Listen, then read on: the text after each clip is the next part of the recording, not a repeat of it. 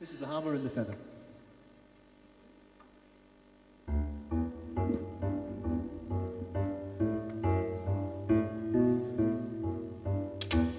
Well, what do you know? Galileo got it right. The hammer and the feather landed side by side.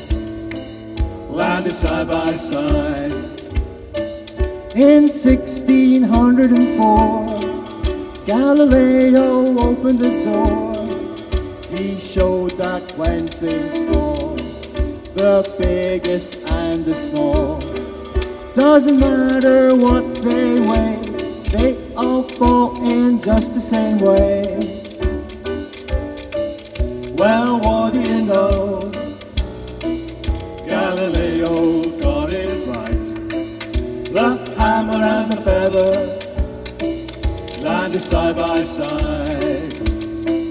Landed side by side. Well, in my left hand I have a feather. In my right hand a hammer. And I guess one of the reasons we got here today was because of a gentleman named Galileo a long time ago, who made a rather significant discovery about falling objects in gravity fields. And we thought that where would be a better place to confirm his findings on the moon. And so we thought we'd try it here for you. And the feather happens to be appropriately a falcon feather.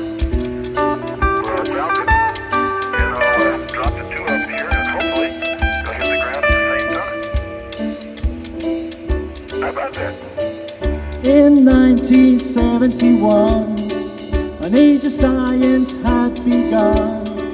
Apollo space technology flew to the moon Galileo's way. On the moon stood David Scott, demonstrating Galileo's thought. Well, what do you know? Galileo got it right. The hammer and the feather landed side by side. Landed side by side.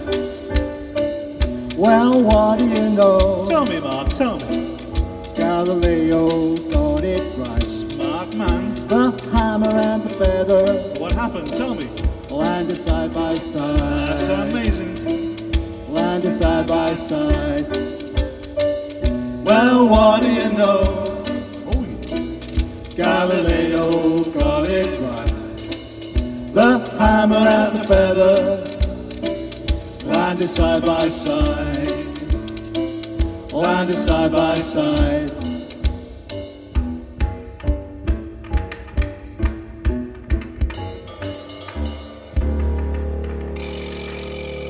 Thank you.